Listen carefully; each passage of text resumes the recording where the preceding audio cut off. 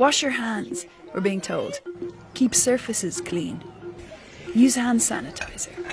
Stay 2 meters away from each other.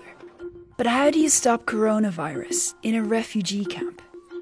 Refugee and migrant camps are a ticking time bomb for a coronavirus outbreak, and very few of them more so than Moria in Lesbos in Greece, where 18,000 people are living in a facility that was built for 3,000. We can't travel to Moria. Greece has a quarantine in place for visitors, and we don't want to risk bringing the virus there. But a group of young filmmakers have sent us this footage. Here are some water taps. There's no water inside it. There's no water. Yasser is 18. He's been here for 5 months. Here, and the trashers are right next to them, so it's disgusting. There's few hours that people have access to water, and at that time it's overcrowded, and there's so many long queues to use the water, and there's also some other toilets. The previous ones are not as usable, and people have no good access to doctor because about the crowding, and they have no access to gloves, masks to prevent themselves of virus corona, and that's it. While the rest of Europe is being told to stay home, people here have to crowd around a truck to get a limited supply of drinking water every day. They have to queue for food. And like everywhere else in Europe, the shops in the island of Lesbos are running out of soap and cleaning products. That shortage will hit the camp hard.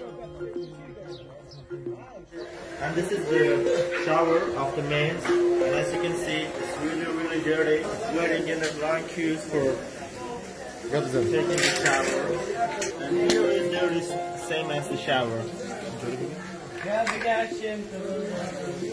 A small group of people living here are doing whatever they can to try to prepare for an outbreak.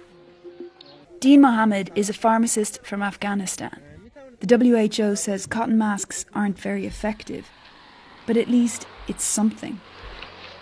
So this is our factory, and these are our volunteers.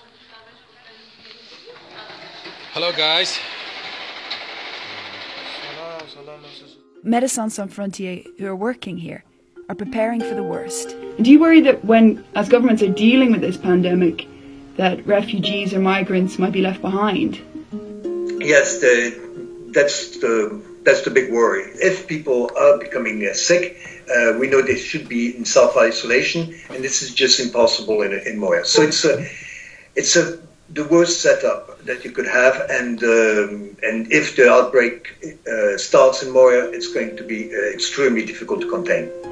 The Greek government say they're setting up isolation containers, but MSF worry it's not enough. They're calling on the government to evacuate sick and elderly people to a place with better health facilities. Meanwhile, people here do what they can to keep the virus out.